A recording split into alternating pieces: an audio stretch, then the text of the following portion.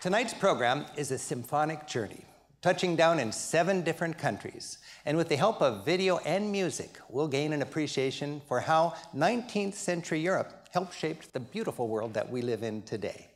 The theme of the concert is Romanticism and Nationalism.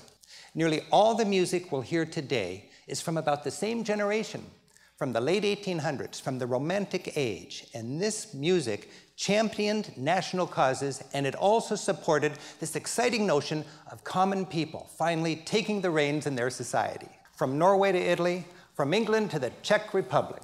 We'll start in Austria with a Habsburg waltz. You know, the Habsburgs were really the energy and the elegance of the day, and in the 1860s, it was the cultural peak of that empire, and the waltz was all the craze. The Habsburgs ruled a vast empire, and they were great patrons of the arts. That's why Mozart and Beethoven and Strauss and all these great composers went to Vienna to create all that beautiful music. Strauss was the heartthrob of the Romantic Age in Vienna. With his violin, he could whip up the crowds into a frenzy, and he helped create that waltz craze. This piece gives us a sense of the pride and the joy of Vienna. It is by Johann Strauss Jr., his #1 hit of 1867, on the Beautiful Blue Danube.